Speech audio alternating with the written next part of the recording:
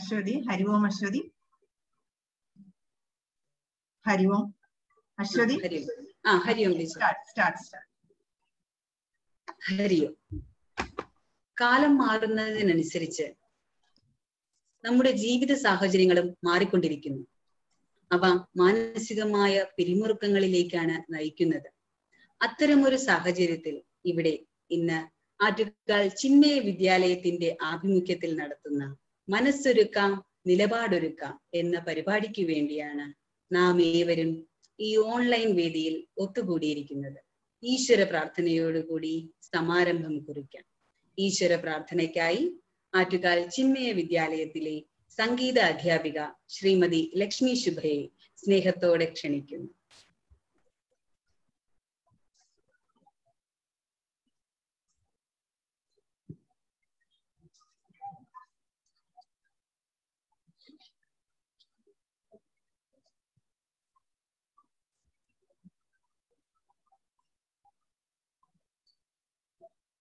ലക്ഷ്മി. ഹരി ഓം. മണ്ണിലും വിണ്ണിലും പുല്ലിലും പൂവിലും സസ്നേഹ സംഗീതധാരയിലും എങ്ങും നിറഞ്ഞിടും ചൈതന്യമേ മമ ചിന്തയിലും നീ നിറഞ്ഞിടേണേ. നന്മയും സദ്ബുദ്ധിശീലവും ഞങ്ങൾ തൻ നേർവഴി ദീപമായി തീർന്നിടേണേ. ആത്മസുഖങ്ങളതെല്ലാം അപരനും ശാന്തി തൻ ശീതളമായിടേണേ. വിദ്യയും വിത്തവും എല്ലാം അറിയുന്ന ജ്യോതി സ്വരൂപമേ, നിൻ കൃപയാൽ നിന്നെ സ്മരിച്ചുകൊണ്ടേ ദിനവും ഞങ്ങൾ അഞ്ജലി കൂപ്പി നമിച്ചിടുന്നേൻ. അഞ്ജലി കൂപ്പി നമിച്ചിടുന്നേൻ. അഞ്ജലി കൂപ്പി നമിച്ചിടുന്നേൻ.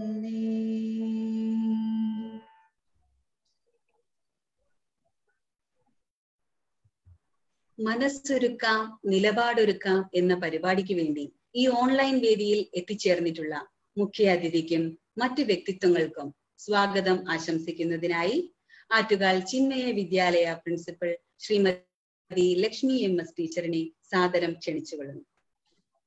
ഹരി ഓം. മനുഷ്യന്റെ ഏറ്റവും വലിയ സമ്പത്താണ് ആരോഗ്യമെന്ന് തെളിയിക്കപ്പെട്ട കാലത്തിലൂടെയാണ് നാം ഏവരും കടന്നുപോയിക്കൊണ്ടേയിരിക്കുന്നത്. നമ്മുടെ വിദൂര ചിന്തകളിൽ പോലും ഇല്ലാതിരിക്കുന്ന ഒരു കഠിനകാലം ആദിയും വ്യാധിയും മനുഷ്യരാശി ഒട്ടാകെ കീഴ്പ്പെടുത്തിയിരിക്കുകയാണ്. മാനസികമായ ഒരു സാന്ത്വനം ഏറെ വേണ്ടുന്ന ഒരു പശ്ചാത്തലമാണിന്ന്. മനസ്സിന്റെ ആരോഹണാവരോഹണങ്ങൾ കൈകാര്യം ചെയ്യാൻ ആ മേഖലയിൽ വൈദഗ്ധ്യമുള്ള ഒരാളിനെ കഴിയും. തിരുവനന്തപുരം മെഡിക്കൽ കോളേജിലെ കൺസൾട്ടന്റ് സൈക്യാട്രിസ്റ്റായ ഡോക്ടർ അരുൺബി നായറിനെ ഈ ഉദ്ദേശാർത്ഥമാണ് നമുക്കിന്ന് വിളിച്ചിരിക്കുന്നത്. അദ്ദേഹത്തെ കിട്ടിയതും വലിയൊരു ഭാഗ്യം തന്നെയാണ്. മനഃശാസ്ത്ര സംബന്ധിയായ കാര്യങ്ങൾ പ്രതിപാദനം ചെയ്യുന്ന 15ഓളം ബുക്കുകളുടെ കർത്താവ് കൂടിയാണ് അദ്ദേഹം. അമൃത TV, മഴവിൽ മനോരമ എന്നിവയിലെ ശ്രദ്ധേയമായ പരിപാടികളടക്കം വിവിധ TV ചാനലുകളിലായി ആരോഗ്യ സാമൂഹിക മേഖലകളിലെ അവബോധനങ്ങൾ 1000-ലധികം എപ്പിസോഡുകളിലായി അദ്ദേഹം അവതരിപ്പിച്ചിട്ടുണ്ട്. SCERTക്ക് വേണ്ടി ഉല്ലാസ പറവകൾ എന്ന പേരിൽ അദ്ദേഹം തയ്യാറാക്കിയ ലൈഫ് സ്കിൽ മോഡ്യൂൾ ഏറെ ശ്രദ്ധേയമായ ഒന്നാണ്. സ്വന്തം സേവന മേഖലകളിൽ ഇതിനോടകം തന്നെ ധാരാളം വ്യക്തിമുദ്രകൾ പതിപ്പിച്ചു കഴിഞ്ഞ അദ്ദേഹത്തിനെ ചിന്മയ വിദ്യാലയ ആറ്റുകാലിന്റെ പേരിൽ വളരെയധികം ഔപചാരികതയോടെ ബഹുമാനത്തോടെ ഈ വേദിയിലേക്ക് സ്വാഗതം ആശംസിക്കുന്നു.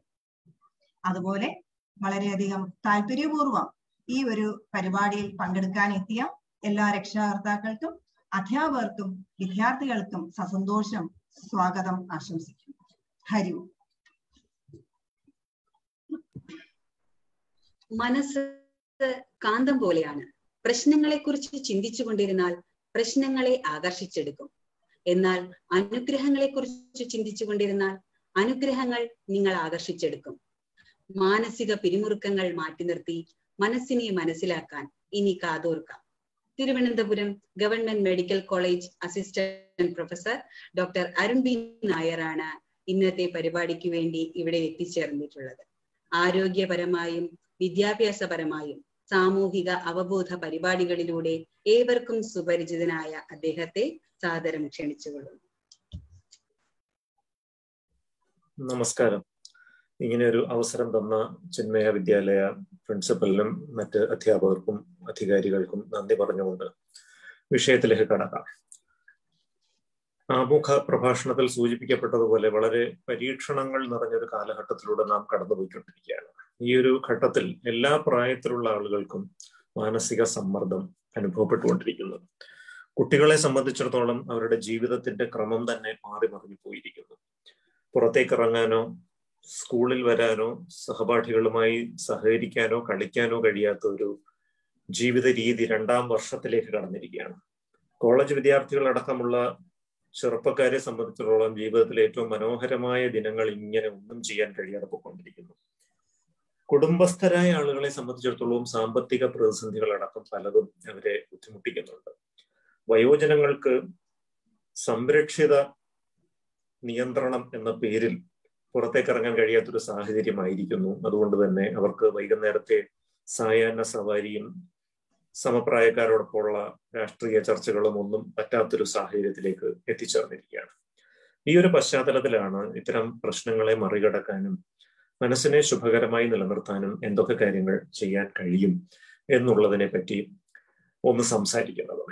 ഞാൻ ആദ്യത്തെ ഒരു പകുതി സമയം എൻ്റെ കാര്യങ്ങൾ, ഞാൻ പറയാൻ ഉദ്ദേശിക്കുന്ന കാര്യങ്ങൾ പറയാം. തുടർന്നുള്ളൊരു പകുതി സമയം നിങ്ങൾക്ക് ചോദിക്കാനുള്ള ചോദ്യങ്ങൾക്ക് ഞാൻ മറുപടി പറയാം. 6 മണിക്ക് നമുക്ക് ഈ പരിപാടി അവസാനിപ്പിക്കേണ്ടതുണ്ട്. കാരണം 6 മണിക്ക് മറ്റൊരു പരിപാടിക്ക് പോകേണ്ടതുള്ളതിനാൽ.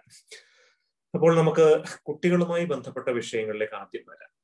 ഈ കോവിഡ് മഹാമാരി ആരംഭിച്ച ശേഷം, പ്രത്യേകിച്ച് ലോക്ക്ഡൌണും തുടങ്ങിയ സംഗതികളൊക്കെ വന്ന ശേഷം, കുട്ടികളുടെ ജീവിതത്തിലെ ഏറ്റവും പ്രധാനപ്പെട്ട ഒരു വ്യത്യാസം അവർ ഡിജിറ്റൽ ലോകത്തിലേക്ക് ചുരുങ്ങിപ്പോകുന്ന ഒരു സാഹചര്യം സംജാതമായിരിക്കുന്നു. ഓൺലൈൻ ക്ലാസ്സുകൾ മൊബൈലിലൂടെയോ മറ്റു ദൃശ്യമാധ്യമങ്ങളിലൂടെയോ അവർ കാണുന്നു. അതൊരു ഡിജിറ്റൽ അടിമത്വത്തിലേക്ക് നയിക്കുന്ന ഒരു സ്ഥിതിവിശേഷം വരുന്നു. ക്ലാസ്സുകൾക്ക് ശേഷവും മൊബൈൽ ഉപയോഗിച്ചുകൊണ്ടിരിക്കുകയും രാത്രി വൈകി മൊബൈൽ ഉപയോഗിക്കുകയും ഉറങ്ങാതിരിക്കുകയും ഒക്കെ ചെയ്യുന്നൊരു സ്ഥിതി സംജാതമാകുന്നു.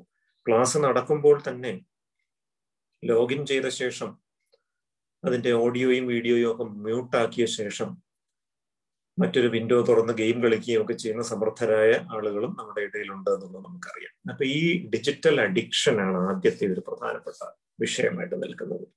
ഈ ഡിജിറ്റൽ അഡിക്ഷനെ നമ്മൾ ശാസ്ത്രീയ ഭാഷയിൽ ബിഹേവിയറൽ അഡിക്ഷൻ അല്ലെങ്കിൽ സ്വഭാവ സംബന്ധമായ അടിമത്വം എന്ന് വിളിക്കാറുണ്ട്. കാരണം ഇവിടെ ഒരു ലഹരി അടിമത്വത്തിന് സമാനമായ ഒരു സ്ഥിതിവിശേഷമാണ്. ലഹരി അടിമത്വത്തിൽ ഒരു ലഹരി വസ്തു നമ്മൾ ഉപയോഗിക്കുമ്പോൾ അത് തലച്ചോറിൽ ചെന്ന് ചില മാറ്റങ്ങൾ വരുത്തി അതില്ലാതെ ജീവിക്കാൻ പറ്റാത്തൊരു സാഹചര്യത്തിലേക്ക് നമ്മളെ കൊണ്ടുവന്നെത്തിക്കുന്നു. എങ്കിൽ സ്വഭാവ സംബന്ധമായ അടിമത്വത്തിൽ നമ്മൾ ഒരു പ്രവൃത്തി ചെയ്യുകയും അതിൽ നിന്ന് ആഹ്ലാദം ലഭിക്കുന്നതോടെ ആ പ്രവൃത്തി ചെയ്യാതെ മറ്റൊന്നും നമുക്ക് സന്തോഷം തരാത്തൊരവസ്ഥ സംജാതമാവുകയും ചെയ്യുക. ഇപ്പോൾ ഡിജിറ്റൽ അഡിക്ഷന്റെ പല പല വകഭേദങ്ങൾ ഇന്ന് കുട്ടികളുടെ ഇടയിലുണ്ട്. ഗെയിം അഡിക്ഷൻ ഉണ്ട്, സാമൂഹ്യ മാധ്യമ അഡിക്ഷൻസ് ഉണ്ട്, പോൺ അഡിക്ഷൻ ഉണ്ട്. ഇതൊക്കെ ഇന്നത്തെ കുട്ടികളുടെ ഇടയിൽ വ്യാപകമായി കണ്ടുവരുന്ന വിഷയങ്ങൾ തന്നെയാണ്. ഇതിൽ നമ്മൾ ഏറ്റവും പ്രധാനപ്പെട്ട ഒരു പരിഹാര മാർഗമായിട്ട് പറയാനുള്ളത് നമ്മൾ കുട്ടികളുടെ ഒരു ദിനചര്യ ക്രമമായി നിലനിർത്തുക എന്നുള്ളതാണ്. അവർ ഉറങ്ങുന്ന സമയവും ഉണരുന്ന സമയവും നിശ്ചിതമായി തീരുമാനിച്ച് അത് നിലനിർത്തിക്കൊണ്ടു പോകാൻ മാതാപിതാക്കൾക്ക് കഴിയണം. രാത്രി വൈകി മൊബൈൽ ഫോൺ ഉപയോഗിച്ച് പലപ്പോഴും പുലർച്ചെ മാത്രം ഉറങ്ങി രാവിലെ ഉണരാൻ വൈകുകയും ഉച്ചയടുപ്പിച്ച് ഉണരുകയും ചെയ്യുന്ന ഒരു സ്ഥിതിവിശേഷം delayed sleep wake face onset disorder എന്ന് പറയും. IT മേഖലയിൽ ജോലി ചെയ്തിരുന്ന ആളുകളിൽ മാത്രം കണ്ടിരുന്ന ആ ഒരു അവസ്ഥ കഴിഞ്ഞൊരു വർഷമായി വിദ്യാർത്ഥികളിലും വ്യാപകമായി കണ്ടുവരുന്നുണ്ട്. നമുക്ക് ഉറങ്ങേണ്ട സമയം കൃത്യമായി തീരുമാനിച്ചുകൊണ്ട് വേണം ആദ്യം മുന്നോട്ട് നീങ്ങാൻ. കാരണം മാനസിക സമ്മർദ്ദം ലഘൂകരിക്കാനുള്ള ഒന്നാമത്തെ പടിയാണ് നല്ല ഉറക്കം. കുട്ടികൾക്ക് 8 മണിക്കൂർ ഉറക്കം ആവശ്യമാണ്. മുതിർന്ന വ്യക്തികൾക്കും എത്ര തിരക്കുള്ളവരാണെങ്കിലും 6 മണിക്കൂർ ഉറക്കം ഉറപ്പുവരുത്തേണ്ടത് ആവശ്യമാണ്. ഉറക്കം കൊണ്ട് 2 പ്രധാനപ്പെട്ട ദൗത്യങ്ങളാണ്. ഒന്ന്, പകൽ സമയത്ത് നമ്മൾ വായിക്കുകയും പഠിക്കുകയൊക്കെ ചെയ്യുന്ന കാര്യങ്ങൾ തലച്ചോറിൽ അടുക്കി വെക്കുന്ന ഒരു പ്രക്രിയയുണ്ട്, കൺസോളിഡേഷൻ ഓഫ് മെമ്മറി എന്ന് പറയും. ഇത് രാത്രിയിൽ ഉറക്കത്തിന്റെ സമയത്താണ് നടക്കുന്നത്. അതുപോലെ പകൽ സമയത്ത് തലച്ചോറിലെ കോശങ്ങൾ പ്രവർത്തിക്കുന്നതിന്റെ ഫലമായി ഉൽപ്പാദിപ്പിക്കുന്ന മാലിന്യങ്ങളെ പുറന്തള്ളുന്ന ഒരു പ്രക്രിയ, അതും രാത്രിയിൽ ഉറക്കത്തിന്റെ സമയത്താണ് നടക്കുന്നത്. 6 മണിക്കൂറെങ്കിലും ഉറങ്ങാത്ത വ്യക്തികൾക്ക്, ഒന്ന്, പകൽ പഠിച്ച കാര്യങ്ങൾ തലച്ചോറിൽ അടുക്കി വെച്ചിട്ടില്ല, അവർക്ക് ഓർമ്മക്കുറവുണ്ടാവും, പഠനത്തിൽ അവർ പിന്നാക്കം പോകും. 2, തലച്ചോറിലെ മാലിന്യങ്ങൾ, തലച്ചോറിലെ കോശങ്ങളുടെ ചയാപചയ പ്രവർത്തനങ്ങളുടെ ഫലമായി ഉൽപ്പാദിപ്പിക്കപ്പെടുന്ന മാലിന്യങ്ങൾ പുറന്തള്ളാത്തത് കൊണ്ട് ആ മാലിന്യങ്ങൾ തലച്ചോറിൽ അടിഞ്ഞുകൂടി ഒരു മന്ദത, ക്ഷീണം, ഉത്സാഹക്കുറവ്, ഉന്മേഷക്കുറവ്, ശ്രദ്ധക്കുറവ് ഇതൊക്കെ വരും. സ്വാഭാവികമായും ഇത്തരം കുട്ടികൾക്ക് പഠനത്തിൽ ശ്രദ്ധ കുറയും, താല്പര്യം കുറയും, ഓർമ്മ കുറയും. പതിയെ പതിയെ അവരൊരു മന്ദതയിലേക്ക് പോകാനുള്ള ഒരു സാധ്യതയുണ്ട്. ഉറങ്ങാൻ ഏറ്റവും മികച്ച സമയം രാത്രി 11 തൊട്ട് രാവിലെ 6 വരെയാണ്. കാരണം ഒരു 11 മണിയാവുമ്പോഴാണ് നമ്മുടെ തലച്ചോറിനെ പൂർണ്ണമായ വിശ്രമാവസ്ഥയിലേക്ക് നയിക്കുന്ന മെലാറ്റോണിൻ എന്ന രാസപദാർത്ഥത്തിന്റെ ഉൽപാദനം പാരമ്യത്തിലെത്തുന്നത്. തലച്ചോറിലെ പീനിയൽ ഗ്രന്ഥി ഉൽപ്പാദിപ്പിക്കുന്ന ഈ മെലാറ്റോണിനാണ് ബ്രെയിനിനെ കംപ്ലീറ്റ് റെസ്റ്റിലോട്ട് കൊണ്ടുപോകുന്നത്. 11-നും 12-നും ഇടയ്ക്ക് ഇതിന്റെ ഉൽപാദനം പീക്കിലെത്തും. ആ പീക്ക് ലെവൽ രാവിലെ ഒരു 6 മണി വരെ നിലനിൽക്കും. അപ്പോൾ 11 തൊട്ട് 6 വരെ ഉറങ്ങുന്നതാണ് തടസ്സമില്ലാത്ത തുടർച്ചയായ സുഖനിദ്ര കിട്ടാൻ ഏറ്റവും നല്ലത്. നല്ല ഉറക്കം കിട്ടാൻ വേണ്ടി കുട്ടികളും മുതിർന്നവരും ശീലിക്കേണ്ട ചില രീതികളുണ്ട്. അവയെ നിദ്രാ ശുചിത്വ വ്യായാമങ്ങൾ അല്ലെങ്കിൽ സ്ലീപ്പ് ഹൈജീൻ എക്സർസൈസസ് എന്ന് പറയുന്നു. ഒന്നാമത്തെ കാര്യം, കൃത്യമായ ഉറക്ക സമയം നിലനിർത്തുക. 2, ഉറങ്ങാൻ ഉദ്ദേശിക്കുന്നതിന് തൊട്ടു മുൻപുള്ള 1 മണിക്കൂർ മൊബൈൽ ഫോൺ അടക്കമുള്ള എല്ലാ ദൃശ്യമാധ്യമങ്ങളും ഒഴിവാക്കുക. 11-ന് ഉറങ്ങാൻ ഉദ്ദേശിക്കുന്നെങ്കിൽ 10 മണി കഴിഞ്ഞ് മൊബൈൽ തൊടാൻ പാടില്ല, ഒരു ദൃശ്യമാധ്യമങ്ങൾ ഉപയോഗിക്കാൻ പാടില്ല. കാരണം ഈ ദൃശ്യമാധ്യമങ്ങളിൽ നിന്നുള്ള വെളിച്ചം മെലാറ്റോണിൻ ഉൽപാദനത്തിനെ തടസ്സപ്പെടുത്തും. 3, വൈകുന്നേരങ്ങളിൽ നമ്മൾ ഉറങ്ങുന്നതിന് ഒരു ഏകദേശം 5-6 മണിക്കൂർ മുൻപ് ഒരു 45 മിനിറ്റ് നേരമെങ്കിലും സൂര്യപ്രകാശം കൊണ്ടുള്ള വ്യായാമം ചെയ്യുന്നത് നല്ലതാണ്. ഇത്തരത്തിൽ വ്യായാമം ചെയ്ത ശേഷം തണുത്ത വെള്ളത്തിൽ കുളിക്കുന്നതും വളരെ പ്രയോജനപ്രദമായ ഒരു കാര്യമാണ്. സൂര്യപ്രകാശം കൊള്ളുന്നത് വഴി രക്തക്കുഴലുകൾക്കുണ്ടാകുന്ന ഒരു വികാസവും തണുത്ത വെള്ളത്തിൽ കുളിക്കുമ്പോൾ അതിനുണ്ടാകുന്ന ഒരു ചുരുങ്ങലും ഒക്കെ രക്തക്കുഴലുകളുടെ ആരോഗ്യം സംരക്ഷിക്കാൻ വളരെ പ്രയോജനം.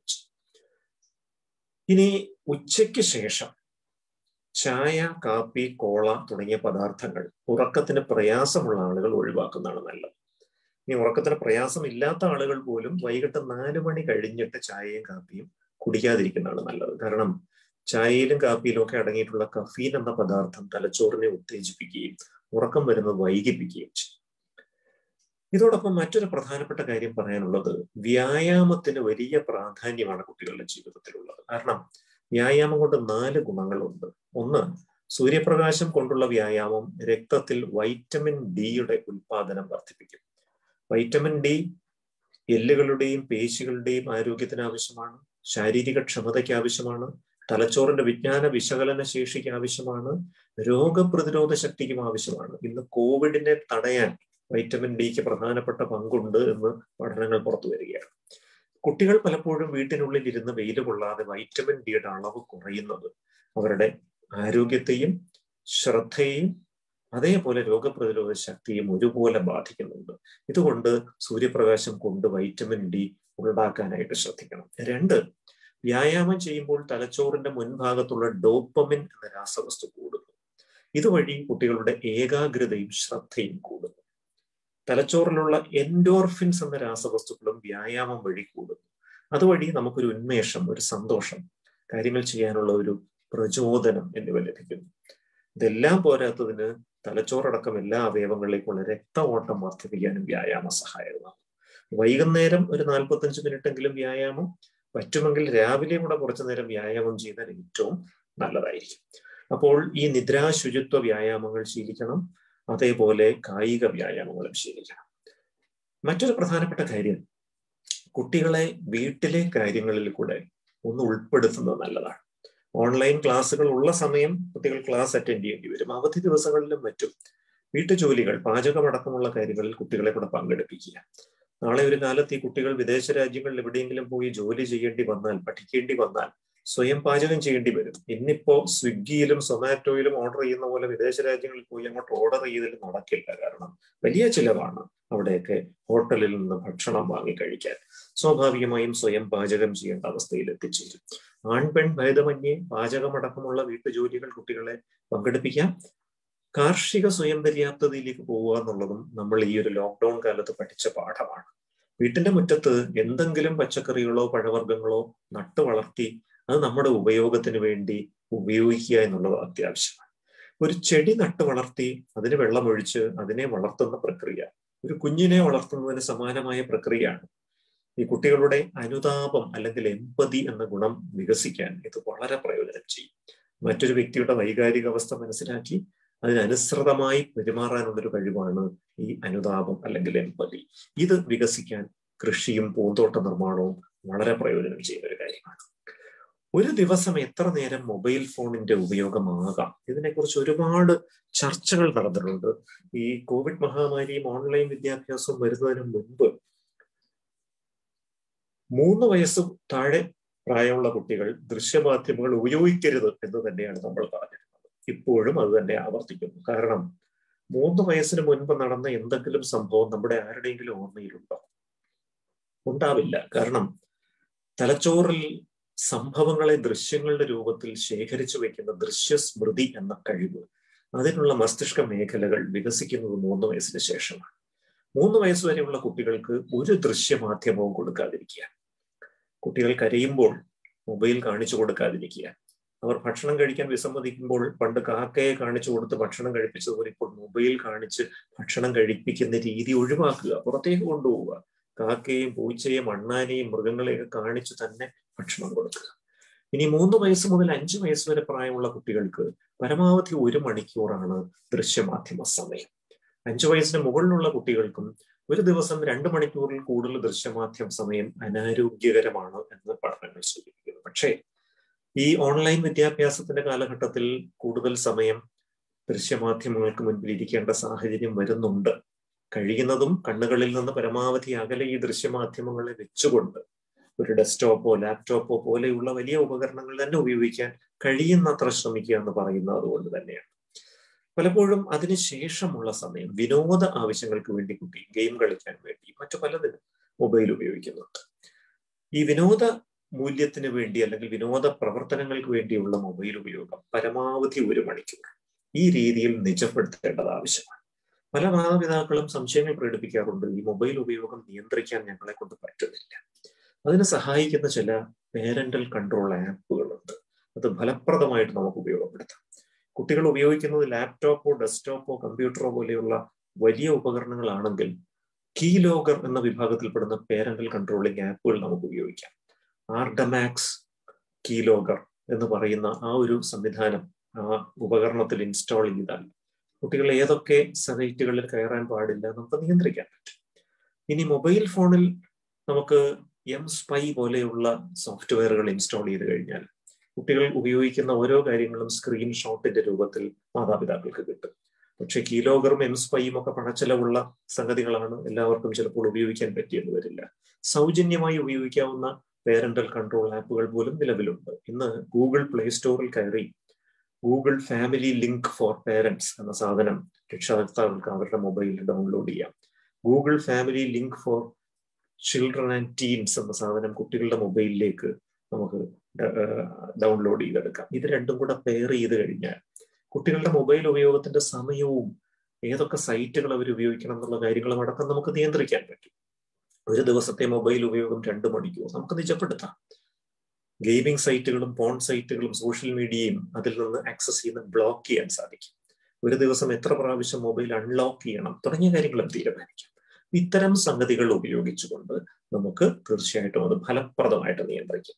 ഇതോടൊപ്പം മറ്റൊരു കാര്യം, കുട്ടികൾക്ക് വിനോദം വളരെ കുറഞ്ഞിരിക്കുന്ന ഒരു സാഹചര്യത്തിൽ അതിനുള്ള അവസരങ്ങൾ ഒരുക്കി കൊടുക്കേണ്ടതുണ്ട്. കുട്ടികൾക്ക് പുറത്തു പോകാനോ കളിക്കാനോ നിവൃത്തിയില്ലാത്തതുകൊണ്ട് വീട്ടിൽ തന്നെ വീട്ടിന്റെ മുറ്റത്ത് തന്നെ ഓടുകയോ നടക്കുകയോ സൈക്കിൾ ചവിട്ടുകയോ അടക്കം എന്തെങ്കിലും കായിക വ്യായാമത്തിനുള്ള സൗകര്യങ്ങൾ ഉണ്ടാകേണ്ടതുണ്ട്. അവർക്ക് വിനോദം പകരുന്ന മറ്റെന്തെങ്കിലുമൊക്കെ കാര്യങ്ങൾ, ഈ കുട്ടികളുടെ കലാപരമായ കഴിവുകൾ വേണമെങ്കിൽ വീഡിയോയിൽ ചിത്രീകരിച്ച് സാമൂഹ്യ മാധ്യമങ്ങളിൽ അപ്ലോഡ് ചെയ്യുന്ന അടക്കമുള്ള കാര്യങ്ങൾ ഈ ഡിജിറ്റൽ പ്രതലങ്ങൾ ഉപയോഗിച്ച് സർഗാത്മകമായ രീതിയിൽ നമുക്ക് ഉപയോഗപ്പെടുത്താൻ പറ്റും. വായനയുടെ കാര്യങ്ങൾ അതിനുവേണ്ടി അല്പം സമയം ചെലവഴിക്കാൻ കുട്ടികളെ പ്രേരിപ്പിക്കാം. സർവോപരി ഏറ്റവും പ്രധാനം കുട്ടികളെ ഉത്തരവാദിത്വ ബോധമുള്ളവരാക്കി മാറ്റുക എന്നുള്ളതാണ്. അതിനും മാതാപിതാക്കൾ ശ്രദ്ധിക്കേണ്ടതുണ്ട്. ഇതിൽ ഏറ്റവും പ്രധാനപ്പെട്ട കാര്യം കുട്ടികളുടെ അഭിപ്രായം കൂടെ അവരൊരു കൗമാരപ്രായത്തിലേക്കൊക്കെ എത്തിച്ചേരുമ്പോൾ കുട്ടികളുടെ അഭിപ്രായം കൂടെ തേടുക പ്രധാനപ്പെട്ട വീട്ടിലെ തീരുമാനങ്ങളിലൊക്കെ. ഈ തീരുമാനങ്ങൾക്ക് അവർ പറയുന്ന അഭിപ്രായം അതുപോലെ സ്വീകരിക്കണമെന്നല്ല ഉദ്ദേശിക്കുന്നത്, മറിച്ച് അവർക്കൊരു അഭിപ്രായം പറയാനുള്ള സ്പേസ് ഉണ്ട് എന്ന് അവർക്ക് തോന്നണം. ഈ വീട് എന്റേത് കൂടെയാണ്, എന്നോടുകൂടി അഭിപ്രായം ചോദിക്കും, എന്റെ അഭിപ്രായത്തിന് ഇവിടെ വിലയുണ്ട് എന്നൊരു തോന്നൽ വന്നാൽ നല്ലൊരു ശതമാനം കുട്ടികളും മാതാപിതാക്കളുമായി ഒരുമിച്ച് നിന്ന് നല്ല രീതിയിൽ സഹകരിക്കുന്നതായിട്ടാണ് കണ്ടുവരുന്നത്. മറിച്ച് അത്തരത്തിൽ ഒരു സഹകരണം അവർക്ക് കൊടുക്കാതെ അവരുടെ പുറത്തേക്ക് തീരുമാനങ്ങൾ അടിച്ചേൽപ്പിക്കാൻ തുടങ്ങുന്ന സമയത്താണ് അവർ മാതാപിതാക്കളിൽ നിന്ന് അകന്നു പോകുന്നതായിട്ട് നമ്മൾ കണ്ടുവരുന്നത്. ഈ അമിതമായ മൊബൈൽ ഉപയോഗം പലതരത്തിലുള്ള പെരുമാറ്റ പഠന പ്രശ്നങ്ങളും കുട്ടികളിൽ ഉണ്ടാക്കുന്നു. ദീർഘമായിട്ട് മൊബൈൽ ഉപയോഗിക്കുന്ന കുട്ടികളിൽ attention deficit hyper activity disorder അല്ലെങ്കിൽ ADHD എന്ന ഒരു രോഗാവസ്ഥ തന്നെ കണ്ടുവരുന്നു. ശ്രദ്ധ കുറവ്, അമിത വികൃതി, എടുത്തുചാട്ടം, പിരിപിരിപ്പ് ഇതൊക്കെയുള്ളൊരു അവസ്ഥയാണ്. സ്കൂൾ വിദ്യാർത്ഥികളിൽ 7% കുട്ടികൾക്ക് ഈ പ്രശ്നമുണ്ട് എന്ന് പഠനങ്ങൾ സൂചിപ്പിക്കുന്നു. തലച്ചോറിന്റെ മുൻഭാഗത്തെ ഡോപ്പമിൻ എന്ന രാസവസ്തു കുറയുന്നത് മൂലമാണ് ഇവർക്ക് ശ്രദ്ധക്കുറവ് വരുന്നത്. തലച്ചോറിന്റെ ഇടത് വലത് അർദ്ധഗോളങ്ങൾ തമ്മിലുള്ള ഏകോപനം കുറയുന്നത് കൊണ്ടാണ് ഇവർക്ക് എടുത്തുചാട്ടവും ദേഷ്യവും വരുന്നത്. ഭംഗിയായിട്ട് ചികിത്സിച്ച് ഭേദപ്പെടുത്താൻ പറ്റുന്ന അവസ്ഥയാണിത്. ഈ തലച്ചോറിലെ ഡോപ്പമിൻ മെച്ചപ്പെടുത്തുകയും ഈ രണ്ട് അർദ്ധഗോളങ്ങൾ തമ്മിലുള്ള ഏകോപനം മെച്ചപ്പെടുത്തുകയും ചെയ്യാൻ സഹായിക്കുന്ന വളരെ ഫലപ്രദമായ മരുന്നുകൾ നിലവിലുണ്ട്. ആ മരുന്നുകളോടൊപ്പം ശ്രദ്ധയും ഏകാഗ്രതയും കൂട്ടാൻ സഹായിക്കുന്ന നിരവധി വ്യായാമങ്ങളും ഉപയോഗിക്കും. ഇതും കൂടെ ഉപയോഗിച്ചു കഴിഞ്ഞാൽ നല്ല രീതിയിൽ ഈ പിരിപിരിപ്പും പെരുമാറ്റ പ്രശ്നങ്ങളുള്ള കുട്ടികൾ ഭംഗിയായിട്ട് മെച്ചപ്പെട്ടു വരുന്നതായിട്ട് നമ്മൾ കാണുന്നുണ്ട്. മറ്റൊരു പ്രധാന പ്രശ്നം വിഷാദം പോലെയുള്ള അവസ്ഥകളാണ്. കുട്ടികളിലും മുതിർന്നവരിലും അടക്കം ഈ വിഷാദ രോഗം പ്രശ്നമായി വരുന്നു. ചികിത്സ എടുക്കപ്പെടാതെ പോകുന്ന വിഷാദ രോഗം ആത്മഹത്യകളുടെ ഏറ്റവും പ്രധാനപ്പെട്ട കാരണവുമാണ്. രാവിലെ തൊട്ട് വൈകിട്ട് വരെ തുടർച്ചയായിട്ട് സങ്കടം അനുഭവപ്പെടുക, ചെയ്യുന്ന കാര്യങ്ങളിലൊന്നും താല്പര്യമില്ലാതിരിക്കുക, അകാരണമായ ക്ഷീണം തോന്നുക, ഉറക്കക്കുറവ്, വിശപ്പില്ലായ്മ, ഏകാഗ്രത കുറവ്, ചിന്തകളുടെയും പ്രവൃത്തികളുടെയും വേഗത്തിലുണ്ടാകുന്ന കുറവ്, നിരാശയും പ്രതീക്ഷയില്ലായ്മയും, ആത്മഹത്യാ പ്രവണത, ഇതൊക്കെയാണ് വിഷാദത്തിന്റെ ലക്ഷണങ്ങൾ. ഈ ലക്ഷണങ്ങളിൽ 5 എണ്ണമെങ്കിലും 2 ആഴ്ച ഒരു കുട്ടിയോ മുതിർന്ന വ്യക്തിയോ കാണിക്കുകയാണെങ്കിൽ അതിനെ നമ്മൾ വിഷാദ രോഗം എന്ന് തന്നെ വിശേഷിപ്പിക്കാം. ലോകാരോഗ്യ സംഘടന തന്നെ പറഞ്ഞിട്ടുണ്ട്, the most common preventable cos of suicide world wide is depression. ലോകവ്യാപകമായി കാണപ്പെടുന്ന പൂർണ്ണമായി തടയാൻ പറ്റുന്ന ആത്മഹത്യയുടെ കാരണം വിഷാദമാണ്. അപ്പൊ നമ്മുടെ വീട്ടിൽ നമ്മുടെ കുട്ടി അല്ലെങ്കിൽ ഏതെങ്കിലും നമുക്ക് പരിചയമുള്ളൊരു വ്യക്തി സങ്കടപ്പെട്ടിരിക്കുന്ന കണ്ടാൽ നമുക്ക് ചെയ്യാൻ പറ്റുന്ന ചില കാര്യങ്ങളുണ്ട്. ഇതിനെ നമ്മൾ മാനസികാരോഗ്യ പ്രഥമ ശുശ്രൂഷ അല്ലെങ്കിൽ സൈക്കോളജിക്കൽ ഫസ്റ്റ് എയ്ഡ് എന്ന് പറയും. 5 സ്റ്റെപ്പുകളാണ് ഇതിന്. 1, പ്രയാസം അനുഭവിക്കുന്ന വ്യക്തിയെ അങ്ങോട്ട് സമീപിച്ച് എന്താണ് നിങ്ങളുടെ പ്രയാസം എന്ന് ആരായുക. 2, അയാൾക്ക് പറയാനുള്ളത് പൂർണ്ണമായും തടസ്സപ്പെടുത്താതെ കേൾക്കുക. കുട്ടികൾ പറയുന്ന പ്രശ്നങ്ങളെ നിസാരവൽക്കരിച്ച് തള്ളിക്കളയരുത്, അവരെ പരിഹസിക്കരുത്, അവരെ പുച്ഛിക്കരുത്, അവരെ കുറ്റം പറയരുത്. അവസാനം വരെ അവർക്ക് പറയാനുള്ളത് ക്ഷമയോടെ കേൾക്കുക. 3, ചില സംശയങ്ങളുടെ അടിസ്ഥാനത്തിലായിരിക്കാം, ചില തെറ്റിദ്ധാരണകളുടെ അടിസ്ഥാനത്തിലായിരിക്കാം അവർ പ്രയാസപ്പെടുന്നത്. അങ്ങനെയാണെങ്കിൽ ശരിയായ വിവരം അവർക്ക് കൊടുക്കുക. അവരുടെ തെറ്റിദ്ധാരണകളെ തിരുത്തി അവരുടെ മാനസിക സംഘർഷം ലഘൂകരിക്കാം. ഇത്രയും ചെയ്തിട്ടും പ്രശ്നത്തിന് പരിഹാരമാകുന്നില്ലെങ്കിൽ 4ാമത്തെ സ്റ്റെപ്പ് ഒരു മാനസികാരോഗ്യ വിദഗ്ധനെ കാണിച്ച് കൃത്യമായി ചികിത്സ ലഭ്യമാക്കുക എന്നുള്ളതാണ്. 5ാമത് ചെയ്യേണ്ട മറ്റൊരു കാര്യം കൂടെ ഉണ്ട്. കൃത്യമായ സാമൂഹിക പിന്തുണ ഉറപ്പുവരുത്തണം. ഒരു വ്യക്തി വിഷമിച്ചിരിക്കുമ്പോൾ അയാൾ ഒറ്റപ്പെട്ടു പോകാൻ അനുവദിക്കരുത്, അയാളുടെ കൂടെ നമ്മൾ ഉണ്ടാകണം. അതേപോലെ 2 വാക്കുകൾ ഞാൻ നിങ്ങളെ ഒന്ന് പരിചയപ്പെടുത്താം. 1, ലോൺലിനെസ്, ഏകാന്തത എന്ന് പറയാം. മറ്റൊരു വാക്ക് എലോൺനെസ്.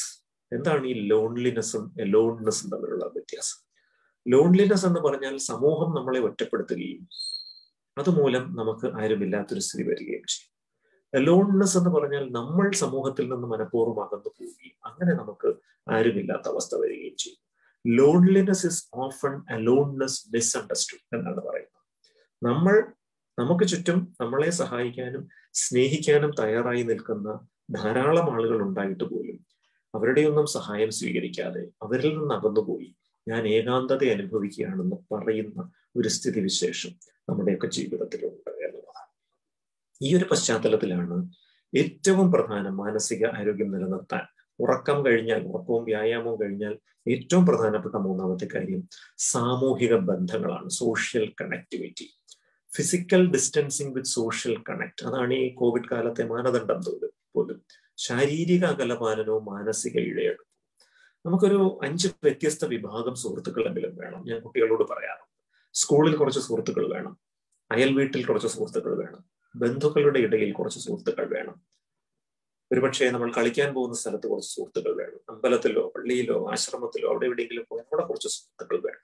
ഈ വ്യത്യസ്ത ഗ്രൂപ്പ് സുഹൃത്തുക്കൾ, ഈ സൗഹൃദങ്ങൾ, ഇവയുടെ നടുക്ക് വേണം നമ്മൾ ജീവിക്കാൻ. കാരണം എന്തെങ്കിലും ഒരു പ്രയാസം, സ്കൂളിലെ സഹപാഠികളുമായി ഒരു വഴക്കുണ്ടായി, അവരുമായിട്ട് മുഷിഞ്ഞു എന്ന് വിചാരിക്കുക, നമുക്ക് മറ്റു സുഹൃത്തുക്കളൊന്നും ഇല്ലെങ്കിൽ നമ്മളിരുന്ന് താടിക്ക് കൈ കൊടുത്തു വരുന്ന ആലോചിക്കണം എന്തിനാണ് ഇങ്ങനെ സംഭവിച്ചത്. അങ്ങനെ ചിന്തിച്ച് നമുക്ക് ഒരുപക്ഷെ അവർ നമ്മളെ കുറ്റപ്പെടുത്തിയതാണ് എന്ന് തോന്നിയാൽ അവരോടൊരു വൈരാഗ്യം തോന്നും. നമ്മൾ എന്തോ തെറ്റ് ചെയ്തുകൊണ്ടാണ് ഇങ്ങനെ സംഭവിച്ചതെന്ന് തോന്നിയാൽ നമുക്ക് ജീവിതം അവസാനിപ്പിക്കാൻ തോന്നും. ഇത് രണ്ടുമല്ലാത്ത സാധ്യതകളുണ്ടല്ലോ അല്ലെ.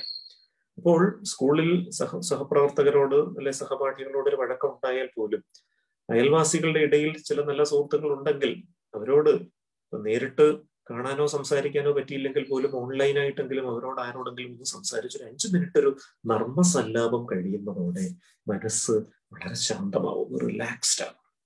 അപ്പൊ ഈ സോഷ്യൽ കണക്ടിവിറ്റി ഏറ്റവും പ്രധാനമായിട്ട് നമ്മൾ ഉപയോഗപ്പെടുത്തണം. ഇതോടൊപ്പം മനസ്സിനെ പോസിറ്റീവ് ആക്കാനുള്ള ഒരു 4-5 കാര്യങ്ങൾ കൂടെ ഞാൻ പറഞ്ഞിട്ട് എൻ്റെ ഈ സംഭാഷണം നിർത്താം. അതിനുശേഷം നിങ്ങൾക്ക് ചോദിക്കാനുള്ള ചോദ്യങ്ങൾ ചോദിക്കാവുന്നതാണ്. നമ്മൾ ഏറ്റവും കൂടുതൽ സന്തോഷം കിട്ടാൻ വേണ്ടി ചെയ്യേണ്ട ഒരു കാര്യം 3 blessings അല്ലെങ്കിൽ 3 അനുഗ്രഹങ്ങൾ എന്ന് പറയും. രാത്രിയിൽ ഉറങ്ങാൻ കിടക്കുന്നതിന് തൊട്ട് മുൻപ് ഒരു ഡയറിയിൽ ഇന്നത്തെ ദിവസം ജീവിതത്തിൽ നടന്ന 3 സന്തോഷകരമായ കാര്യങ്ങൾ എഴുതി വെക്കുക. ഒരുപക്ഷെ നമുക്ക് ഇഷ്ടമുള്ളൊരു പാട്ട് കേട്ടതാവാം, രുചികരമായ ഭക്ഷണം കഴിച്ചതാകാം, പഴയൊരു സുഹൃത്ത് നമ്മളെ ഫോൺ ചെയ്തതാകാം, ഒരു തമാശ കേട്ടതാകാം, ഇങ്ങനെ എന്തെങ്കിലും ആകാം. ഇങ്ങനത്തെ സംഭവങ്ങളൊന്നും ഇല്ല എങ്കിൽ പോലും നമ്മൾ അനുഗ്രഹമാണെന്ന് മനസ്സിലാക്കാതെ പോകുന്ന ചില അനുഗ്രഹങ്ങൾ നമ്മുടെയൊക്കെ ജീവിതത്തിലുണ്ട്. അവ നഷ്ടപ്പെടുന്ന നിമിഷം വരെ നമ്മളത് അനുഗ്രഹമാണെന്ന് മനസ്സിലാക്കാറില്ല. നമുക്ക് കാണാൻ കഴിയുന്നതും കേൾക്കാൻ കഴിയുന്നതും ശ്വസിക്കാൻ കഴിയുന്നതും നടക്കാൻ കഴിയുന്നതും അടക്കം അനുഗ്രഹങ്ങൾ തന്നെയാണ്. ഇവ ഏതെങ്കിലും നഷ്ടപ്പെടുമ്പോഴേ നമ്മൾ ഇത്രയും നാൾ അനുഭവിച്ചുകൊണ്ടിരുന്ന വലിയൊരു അനുഗ്രഹമായിരുന്നു നമുക്ക് മനസ്സിലാവും. ഇത്തരത്തിൽ 3 നല്ല കാര്യങ്ങൾ ജീവിതത്തിൽ നടന്നു. ഓരോ ദിവസവും രാത്രി ഒരു ഡയറിയിൽ എഴുതി അത് വായിക്കുക. എൻ്റെ ജീവിതം ആഹ്ലാദകരമാണ്, എൻ്റെ ജീവിതത്തിൽ നല്ല കാര്യങ്ങൾ സംഭവിക്കുന്നു എന്ന് സ്വയം പറഞ്ഞിട്ട് കിടക്കാൻ പോകുക. 2, കിടക്കുന്ന സമയത്ത് കണ്ണടച്ച് കിടന്നിട്ട് 10 വയസ്സിന് മുൻപ് നടന്ന എന്തെങ്കിലും സന്തോഷകരമായ രസകരമായ ഒരു സംഭവം ഓർക്കുക. ഇത് കുട്ടികൾക്കും മുതിർന്നവർക്കും ഒരുപോലെ ചെയ്യാവുന്ന കാര്യങ്ങളാണ് ഇതൊക്കെ. 10 വയസ്സിന് മുൻപ് നമ്മുടെ സുഹൃത്തുക്കളുമായി ബന്ധപ്പെട്ടത്, സ്കൂളുമായി ബന്ധപ്പെട്ടത്, മാതാപിതാക്കളുമായി ബന്ധപ്പെട്ടത് എന്തോ ആകാം. ആ രസകരമായ സംഭവം മനസ്സിൽ ഓർത്ത് ആ വൈകാരിക അവസ്ഥയിലേക്ക് മനസ്സിനെ കൊണ്ടുപോയി പതിയെ അത് ആസ്വദിച്ച് അങ്ങനെ ഉറങ്ങുക.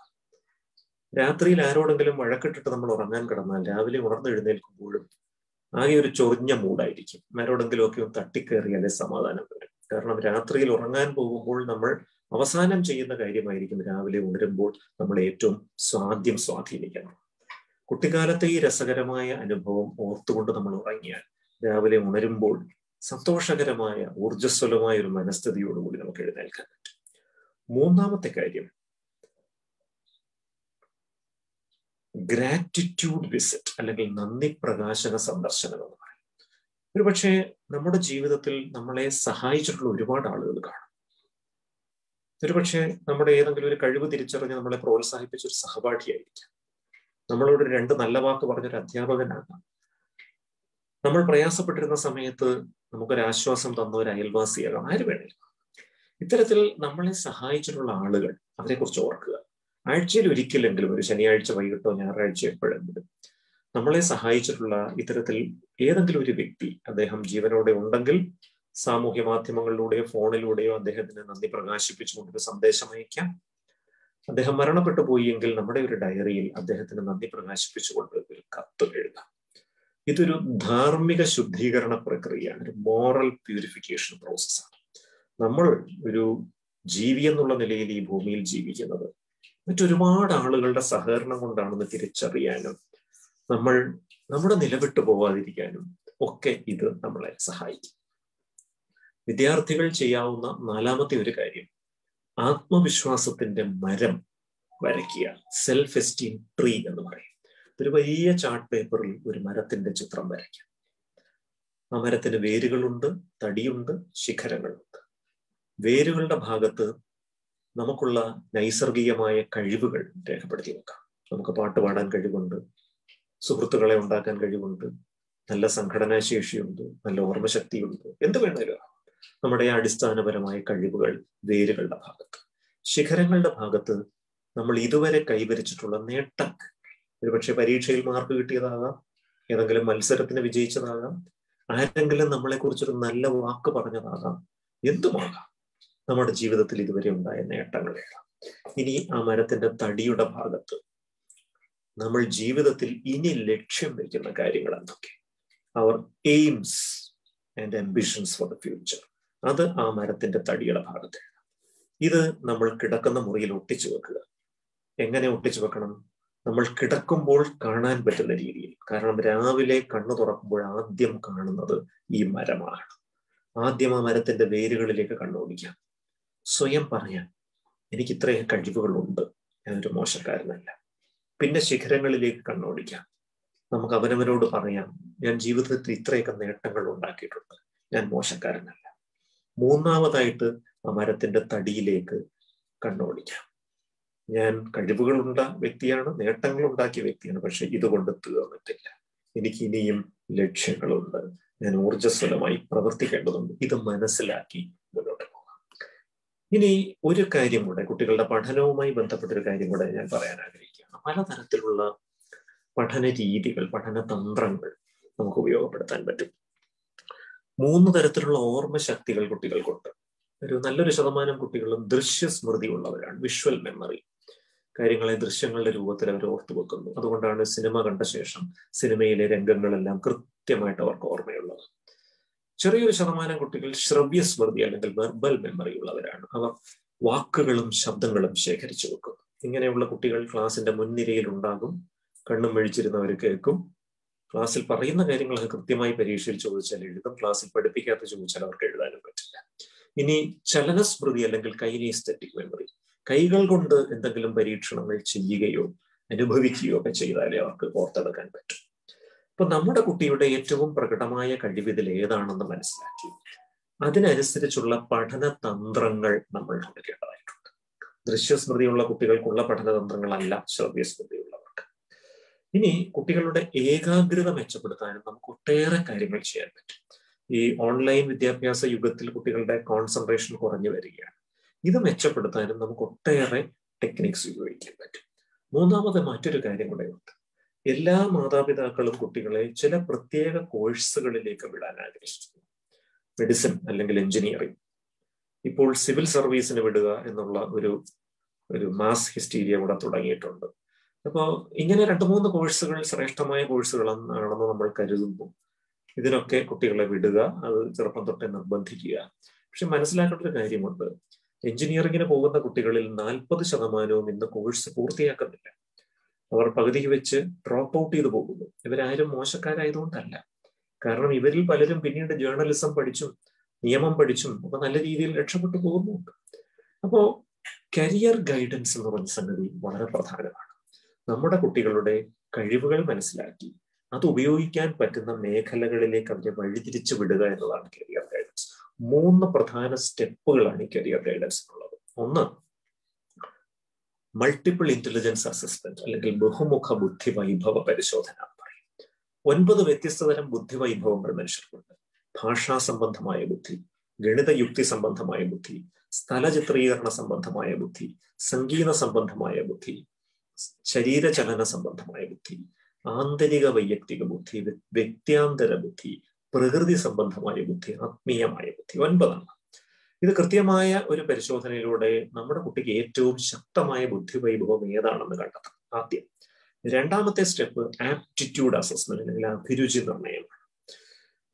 അഭിരുചി എന്ന് പറഞ്ഞാൽ ഒരു പ്രത്യേക പ്രവൃത്തി അല്ലെങ്കിൽ ഒരു പ്രത്യേക തൊഴിൽ അല്ലെങ്കിൽ ഒരു പ്രത്യേക പാഠ്യവിഷയം ഇവർക്ക് ആസ്വദിക്കാൻ പറ്റുന്നുണ്ടോ, ഇവർക്ക് എൻജോയ് ചെയ്യാൻ പറ്റുന്നുണ്ടോ എന്നുള്ളത്. മൂന്നാമത്തേത് ഇവരുടെ വ്യക്തിത്വ പരിശോധനയാണ്, പേഴ്സണാലിറ്റി അസസ്മെന്റ്. ചില തൊഴിലുകൾക്ക് ചില വ്യക്തിത്വങ്ങൾ പറ്റില്ല. ഉദാഹരണത്തിന് ബിസിനസ് മാനേജ്മെന്റ്, അന്തർമുഖനായ ഒരു വ്യക്തിക്ക് അത് ബുദ്ധിമുട്ടുള്ള കാര്യമായിരിക്കും. അതേപോലെ 12 മണിക്കൂർ മൊബൈലിന്റെ മുമ്പിൽ അല്ലെങ്കിൽ കമ്പ്യൂട്ടറിന്റെ മുമ്പിൽ ജോലി ചെയ്യുക എന്നുള്ളത് ഈ വളരെയധികം ബഹിർമുഖത്വമുള്ള ആൾക്കാരുമായിട്ട് ഇടപെടുന്നതിൽ ആഹ്ലാദം കണ്ടെത്തുന്ന ഒരു മനുഷ്യന് ചിലപ്പോൾ പറ്റിയെന്ന് വരും. ഈ 3 ഘടകങ്ങളും ബഹുമുഖ ബുദ്ധി, അഭിരുചി, വ്യക്തിത്വം, 3ഉം കൃത്യമായിട്ട് പരിശോധനയ്ക്ക് വിധേയമാക്കിയാൽ മാത്രമേ നമുക്ക് നമ്മുടെ കുട്ടിക്ക് ഏറ്റവും മികവുറ്റ ഭാവി എന്താണ് എന്ന് തിരിച്ചറിയാൻ പറ്റും. കുറെയൊക്കെ മാതാപിതാക്കൾ കുട്ടികളെ നിരീക്ഷിക്കുമ്പോൾ തന്നെ അറിയാം കണക്കിനോട് വലിയ താല്പര്യമുണ്ട്. തീർച്ചയായിട്ടും എഞ്ചിനീയറിങ്ങോ അല്ലെങ്കിൽ അത്തരം ശാസ്ത്ര വിഷയങ്ങളോ നല്ലതായിരിക്കും. പടം വരയ്ക്കാൻ വലിയ കഴിവുള്ളൊരു കുട്ടിയാണ്, പ്രകടമായിട്ട് തന്നെയാണ്. പക്ഷെ പലപ്പോഴും കുട്ടികൾക്ക് സംഭവിക്കുന്ന ഈ മാതാപിതാക്കളുടെ സമ്മർദ്ദത്തിന് വഴങ്ങി അവരുടെ ഈ നൈസർഗികമായ സിദ്ധികൾ പ്രയോഗിക്കാൻ കഴിയാതെ ഒരു 10ാം ക്ലാസ്സിൽ എത്തുമ്പോൾ ഈ കുട്ടികൾ തന്നെ ആശയക്കുഴപ്പത്തിലായിപ്പോകും. എന്താണ് അവർക്ക് വേണ്ടതെന്ന് അവർക്ക് തന്നെ അറിഞ്ഞുകൂടാ. അത്തരത്തിലൊരു ആശയക്കുഴപ്പമുണ്ട് എങ്കിൽ കൃത്യമായ ഈ ഒരു ശാസ്ത്രീയമായ പരിശോധനയിലൂടെ ഒരു കഴിവ് കണ്ടെത്തി കരിയർ ഗൈഡൻസ് കൊടുക്കാവുന്ന ഒരു കാര്യമാണ്. അപ്പോ 5:45 ആയിരിക്കുന്നു. എനിക്ക് അനുവദിച്ചിരിക്കുന്ന സമയം ഏകദേശം കഴിഞ്ഞു. ഇത്രയും നേരം ക്ഷമയോടെ കേട്ടിരുന്ന എല്ലാവർക്കും നന്ദി. ഇനി നിങ്ങൾക്ക് ചോദ്യങ്ങൾ ചോദിക്കാനുള്ളതിന് ഞാൻ മറുപടി പറയാം.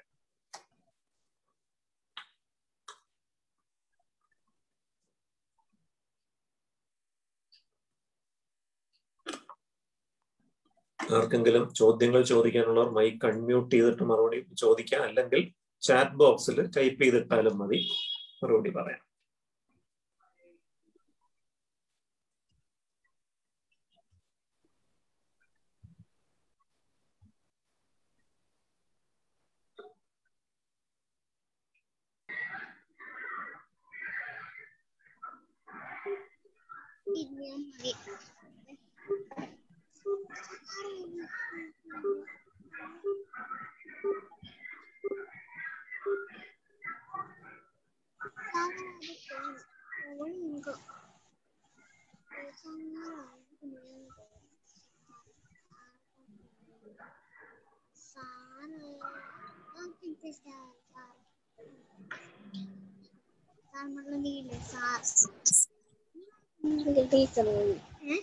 സാർ നമസ്തേ. സാർ നമസ്തേ, പറഞ്ഞു. സാർ പറഞ്ഞതില് കുട്ടികളുടെ പെരുമാറ്റ പ്രശ്നം, എന്റെ പേര് അർച്ചന, ഞാൻ ടീച്ചറാണ് ചിന്മയ വിദ്യാലയത്തിൽ. പെരുമാറ്റ പ്രശ്നങ്ങളിൽ ADHD എന്ന് പറഞ്ഞു. കുട്ടികളുടെ ചിലപ്പോൾ അമിതമായ മൊബൈൽ യൂസ് കാരണം അവർക്കുണ്ടാകുന്ന പ്രശ്നങ്ങൾ അധിക വികൃതി, അടങ്ങിയിരിക്കാൻ പ്രശ്നം, അല്ലെങ്കിൽ ദേഷ്യം ഉണ്ടാവുക, ഇങ്ങനെയുള്ളൊരു കാര്യങ്ങളൊക്കെ പറഞ്ഞു. അപ്പൊ നമ്മുടെ ക്ലാസ്സിലാണെങ്കിലും ചില കുട്ടികൾ എപ്പോഴും നമ്മൾ എത്ര പറഞ്ഞാലും അവർക്ക് എടുത്തുചാട്ടം, ആ ഒരു പ്രകൃതി, ചിലപ്പോ അത് ഇതിൽ വരുന്നതാണോ? നമ്മൾ ക്ലാസ് ചെയ്യുമ്പോഴത്തേക്ക് വരുന്ന ADHDക്ക് 3 ലക്ഷണങ്ങൾ: 1 ശ്രദ്ധക്കുറവ്, 2 അമിത വികൃതി, 3 എടുത്തുചാട്ടം. എടുത്തുചാട്ടം തീർച്ചയായിട്ടും ADHDയുടെ ഒരു ലക്ഷണമാണ്. ഇപ്പോൾ ചോദ്യം പൂർത്തിയാകുന്നതിന് മുമ്പ് ഉത്തരം വിളിച്ചു പറയുക, അല്ലെങ്കിൽ ഒരു കാര്യം പൂർണ്ണമായിട്ട് ശ്രദ്ധിച്ച് കേൾക്കാതെ ഇടയ്ക്ക് കയറി തടസ്സപ്പെടുത്തുക, ഒരു ക്യൂവില് ഇങ്ങനെ നിൽക്കുമ്പോൾ ടേണിന് വേണ്ടി വെയിറ്റ് ചെയ്യാൻ പറ്റാതെ ഇടിച്ച് നുഴഞ്ഞ ഫ്രണ്ടിൽ കയറി ബഹളം ഉണ്ടാക്കുക, റോഡ് ക്രോസ് ചെയ്യാൻ നിൽക്കുന്ന സമയത്ത് വണ്ടികൾ ചീറിപ്പായുമ്പോൾ തന്നെ പെട്ടെന്ന് ഓടുക. ഇതൊക്കെ എടുത്തുചാട്ടത്തിന്റെ പല പല വകഭേദങ്ങളാണ്. തീർച്ചയായിട്ടും ഇത് ആവർത്തിച്ചു വരുന്നുവെങ്കിൽ, ഒരു 6 മാസക്കാലമെങ്കിലും തുടർച്ചയായിട്ട് ഇത് പ്രത്യക്ഷപ്പെടുന്നുവെങ്കിൽ, അത് വീട്ടിലും സ്കൂളിലും ഒരുപോലെ പ്രകടമാകുന്നുവെങ്കിൽ അത് ADHDയുടെ ലക്ഷണങ്ങൾ തന്നെയാണ്. Thank you sir. Thank you.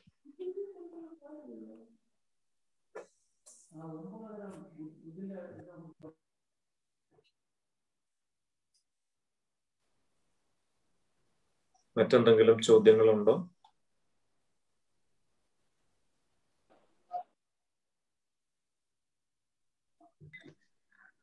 Doctor, ഞാൻ സജന രഘുനാഥൻ. എൻ്റെ മോൻ 6ാം ക്ലാസ്സിലാണ് പഠിക്കുന്നത്. ഞങ്ങള് സ്റ്റാർട്ടിങ്ങില് ചെന്നൈയിലായിരുന്നു. സോ അവിടെ ഇരുന്നപ്പോ പീഡിയാട്രീഷ്യൻ പറഞ്ഞ എന്താന്ന് വെച്ചാൽ ആള് കുറച്ച് ഹൈപ്പർ ആക്റ്റീവ് ആ ഒരു സ്റ്റേജും അല്ല, ബട്ട് കുറച്ച് വികൃതി കൂടുതലാണ്. സോ ഡോക്ടർ എന്താ പറഞ്ഞതെന്ന് വെച്ചാല് ആക്ച്വലി ഇത് ഹൈപ്പർ ആക്റ്റീവ് അല്ല, ഒരു ഏജിന്റെ ഒരു ഇതാണ്.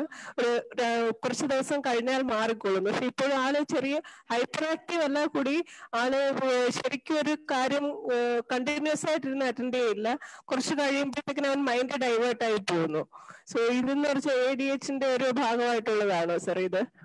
അതെ, ഇത് എനിക്ക് തോന്നി പണ്ട് ഒരു ഫോക്ലോർ, ഒരു കെട്ടുകഥയാണ് ഈ ADHD പ്രായം കുറെ കഴിയുമ്പോൾ തന്നെ മാറിക്കൊള്ളൂ എന്നുള്ളത്. പലപ്പോഴും നമ്മൾ കാണുന്നത് ADHD ഉള്ള ഒരുപാട് കുട്ടികളുടെ ആ ബുദ്ധിമുട്ടുകൾ അതുപോലെ തന്നെ നിൽക്കുന്നുണ്ട്. പകുതിയിൽ കൂടുതൽ കുട്ടികളുടെയും ബുദ്ധിമുട്ടുകൾ മുതിർന്നാലും അതുപോലെ നിൽക്കുന്നതായിട്ട് കാണുന്നു ചികിത്സ എടുത്തില്ലെങ്കിൽ. പലപ്പോഴും ഇതിന്റെ പുറമേയുള്ള ലക്ഷണങ്ങൾ, ഈ വികൃതി, ദേഷ്യം തുടങ്ങിയതൊക്കെ ചിലപ്പോൾ കുറച്ച് കുറയും. പക്ഷെ ശ്രദ്ധക്കുറവ് കൂടി വരും. അങ്ങനെയാണ്. ആളിന് അധികം ശ്രദ്ധ ഇപ്പോഴും ഇല്ല. ആള് ഒരു കാര്യത്തിലും ഒരു കറക്റ്റ് ആയിട്ട് ഒരു കണ്ടിന്യൂസ് ആയിട്ടിരുന്ന് ശ്രദ്ധിച്ച് ചെയ്യില്ല. ഇപ്പൊ കുറച്ച് സമയം എന്തെങ്കിലും ഒരു ഈവൻ അത് പഠിക്കുന്ന കാര്യമാണെങ്കിലും കളിക്കുന്ന കാര്യമാണെങ്കിൽ കൂടി ഒരു കുറച്ച് സമയം അത് ചെയ്തു കഴിഞ്ഞാൽ അടുത്ത നിമിഷം അവനത് മൈൻഡ് ഡൈവേർട്ട് ആയിട്ട് വേറെ എന്തെങ്കിലുമേക്കും മാറുകയാണ് ചെയ്യുന്നത്. അത് ADHD-യുടെ തന്നെ ലക്ഷണങ്ങൾ തന്നെയാണ്.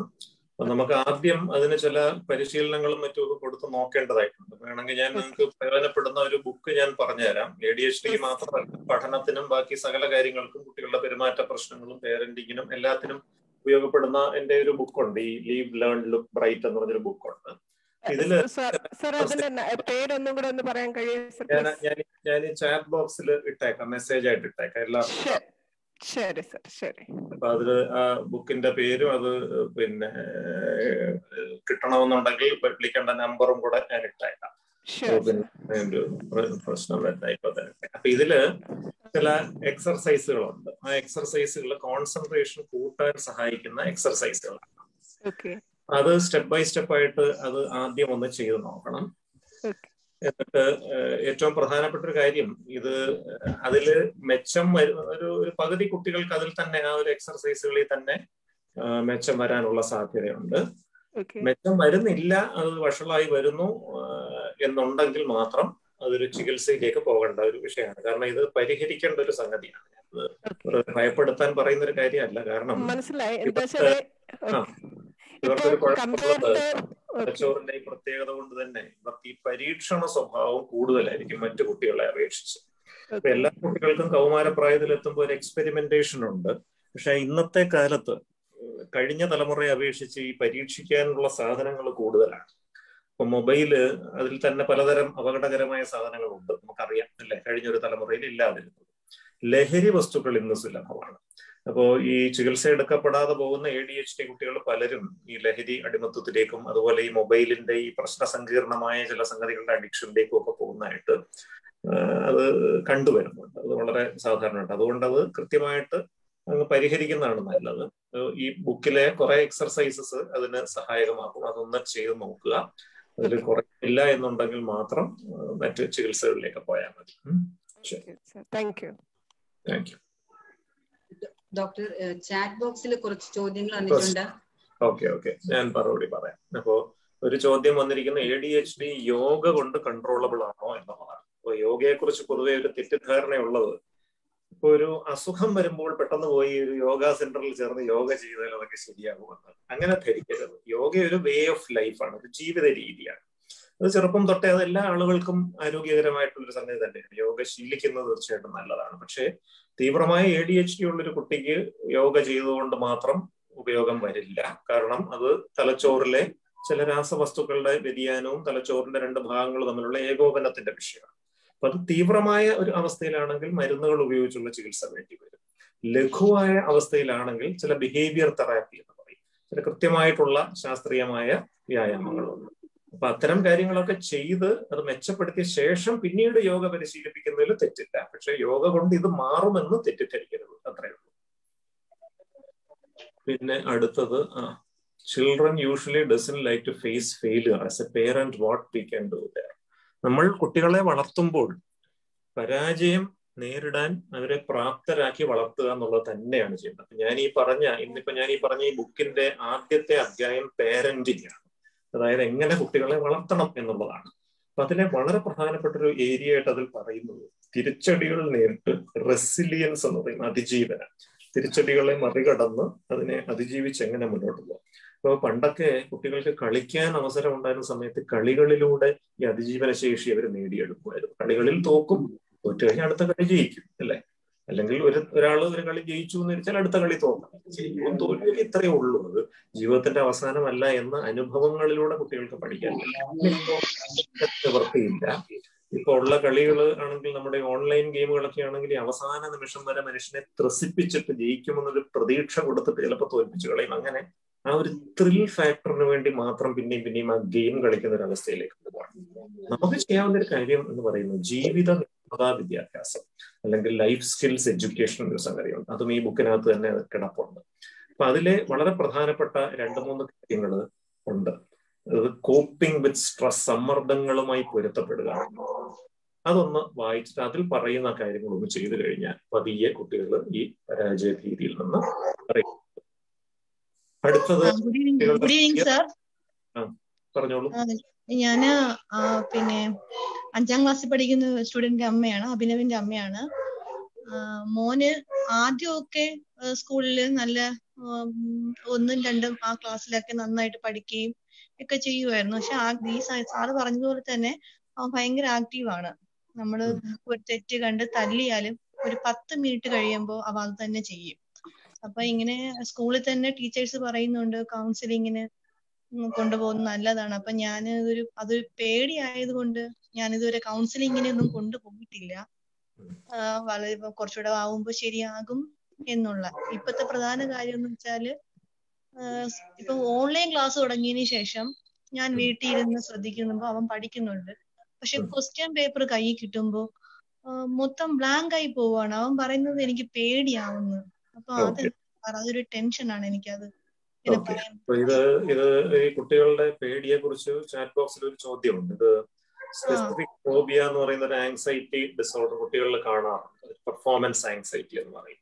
അപ്പൊ ഞാൻ ദയവ് ചെയ്ത് നിങ്ങളോട് പറയാൻ ഉദ്ദേശിക്കുന്നത് ഇതൊക്കെ തന്നെ മാറിക്കോളും എന്ന് കരുതി ദയവ് ചെയ്ത് വെച്ചോണ്ടിരിക്കരുത്. നമ്മൾ ഇടപെടാനുള്ള ഇടപെടലുകൾ നടത്തണം. കാരണം ഇല്ലെങ്കിൽ കുട്ടികളോട് ചെയ്യുന്ന വലിയ ദ്രോഹമായി.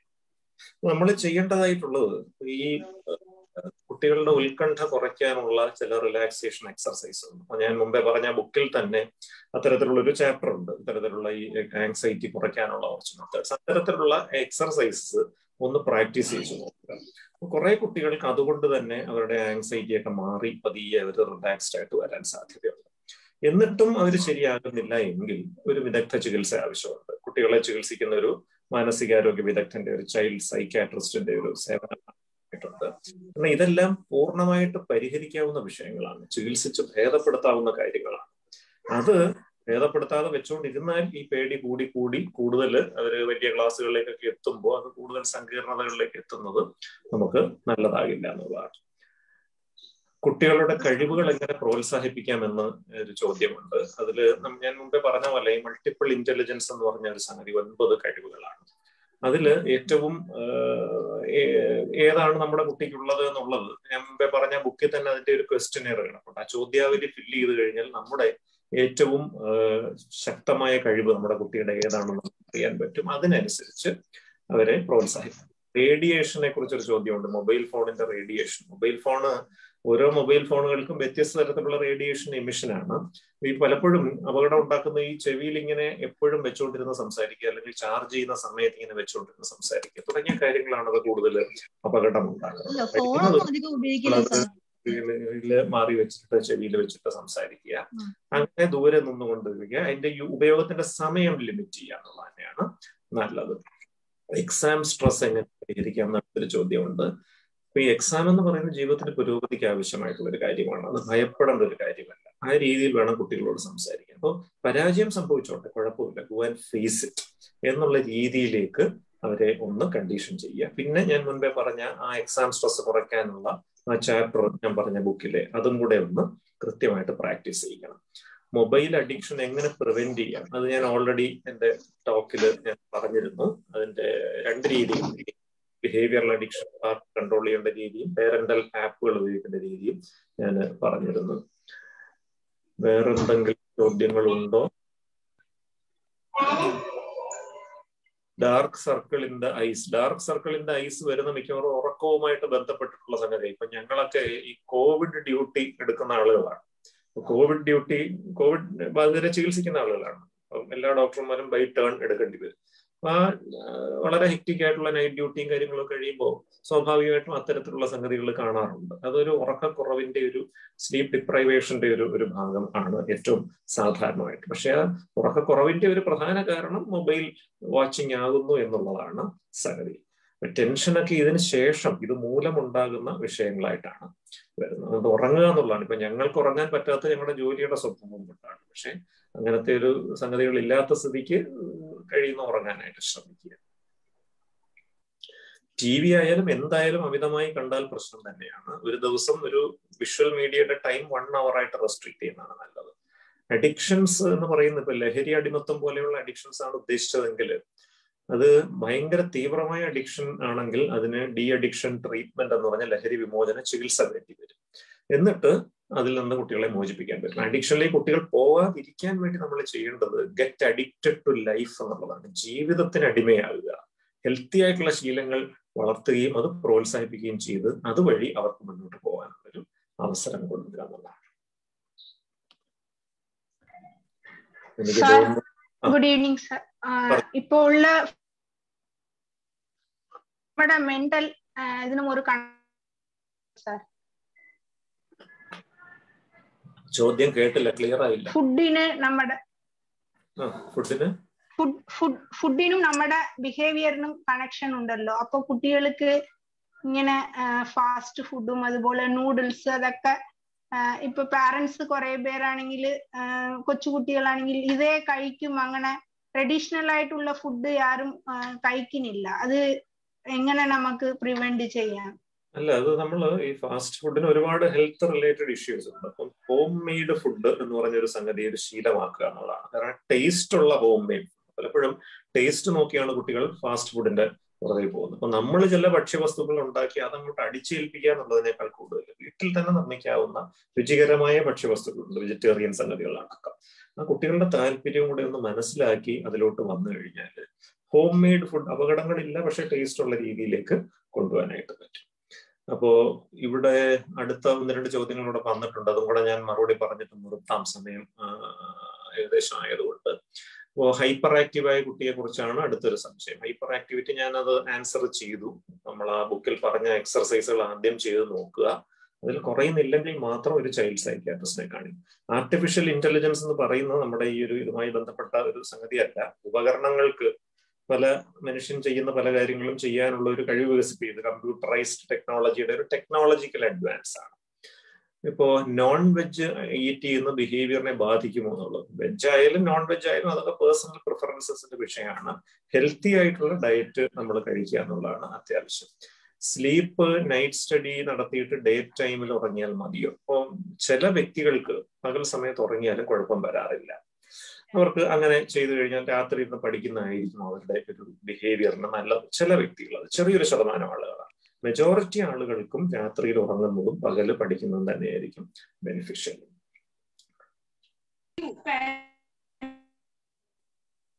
ഹലോ, കേൾക്കാൻ പറ്റുന്നില്ല. ഒരു ചോദ്യം കൂടെ ചാറ്റ് ബോക്സിൽ വന്നു. ഞാൻ അതും കൂടെ പറഞ്ഞിട്ട് നിർത്താം, കാരണം എനിക്ക് അടുത്തൊരു മീറ്റിങ്ങിന് പോകേണ്ട ഒരു സമയമുള്ളതുകൊണ്ട്. ദേഷ്യം എങ്ങനെ കൺട്രോൾ ചെയ്യാം? കുട്ടികളുടെ ദേഷ്യമാണെന്നുണ്ടെങ്കിൽ 5 Ds എന്ന് പറയും. ദേഷ്യം വന്നാൽ പെട്ടെന്ന് ആ സ്ഥലത്ത് നിന്ന് മാറുക. 2, ശ്രദ്ധ അതിൽ നിന്ന് മാറ്റാൻ വേണ്ടിയിട്ട് നമ്മൾ മനസ്സിൽ 100 തൊട്ട് 1 വരെ കൗണ്ട് ചെയ്യാം. 3, ഡ്രിങ്ക് വാട്ടർ, 2 ഗ്ലാസ് തണുത്ത വെള്ളം കുടിക്കാം. 10 പ്രാവശ്യം ദീർഘശ്വസനം ഡീപ് ബ്രീത്തിങ് ചെയ്യാം. 5, ഡിസ്കസ്, നമ്മളെ കുറ്റപ്പെടുത്തില്ല എന്ന് ഉറപ്പുള്ള ആരോടെങ്കിലും ഈ ദേഷ്യത്തിന് കാരണമായ സംഗതിയെക്കുറിച്ച് ചർച്ച ചെയ്യുക. കുട്ടികളിലെ ഹാലൂസിനേഷൻസ് എങ്ങനെ ട്രീറ്റ് ചെയ്യും? ഹാലൂസിനേഷൻ എന്ന് പറയുന്നത് തലച്ചോറിലെ ഡോപ്പമിൻ എന്ന് പറഞ്ഞ കെമിക്കൽ കൂടുമ്പോൾ ഉണ്ടാകുന്ന ഒരു അസുഖമാണ്. ആ ഡോപ്പമിന്റെ അളവ് കുറയ്ക്കുന്ന ആന്റി സൈക്കോട്ടിക്സ് എന്ന മരുന്നുകൾ ഉപയോഗിച്ചാണ് അതിനെ ട്രീറ്റ് ചെയ്യേണ്ടത്. പിന്നെ പേഴ്സണാലിറ്റി ബിൽഡ് ചെയ്യുന്നതൊക്കെ ഞാൻ ഈ പറഞ്ഞ ഈ ബുക്കിൽ വളരെ വിശദമായിട്ട്, കാരണം അതൊരു വരിയിൽ പറയാവുന്ന ഒരു കാര്യം, ബുക്കിൽ വളരെ ഡീറ്റെയിൽഡ് ആയിട്ട് കിടപ്പുണ്ട്. അതിലെ ചാപ്റ്റർ 2 പേഴ്സണാലിറ്റി ബിൽഡ് ചെയ്യുന്ന രീതികളുടെ വളരെ ഡീറ്റെയിൽസ് അതിലുണ്ട്. ഹൈപ്പർ ആക്റ്റീവായ കുട്ടികൾ ഏത് ഫുഡ് അവോയ്ഡ് ചെയ്യണം? അത് ഈ ബേക്കറിയിലെ ഐറ്റങ്ങൾ, ജങ്ക് ഫുഡ്, അങ്ങനത്തെ സംഗതികൾ, ഈ കളർ ചെയ്ത ആർട്ടിഫിഷ്യൽ കളർ ചേർത്ത ഫുഡുകൾ, ഇതൊക്കെ ഒഴിവാക്കുകയും വെജിറ്റബിൾസ്, ഫ്രൂട്ട്സ്, നാരുകൾ അടങ്ങിയ പദാർത്ഥങ്ങൾ, കൂടുതൽ വെള്ളം എന്നിവ ഉപയോഗിക്കുകയും ചെയ്യുന്നതാണ്.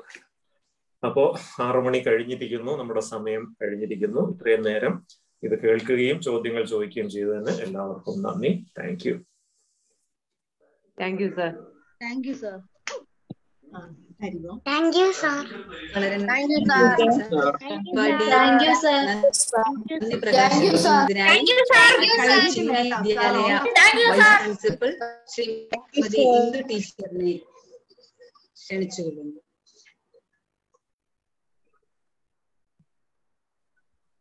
ഹരിയും. മനസ്സ് ഒരു മഹാശക്തിയാണ്.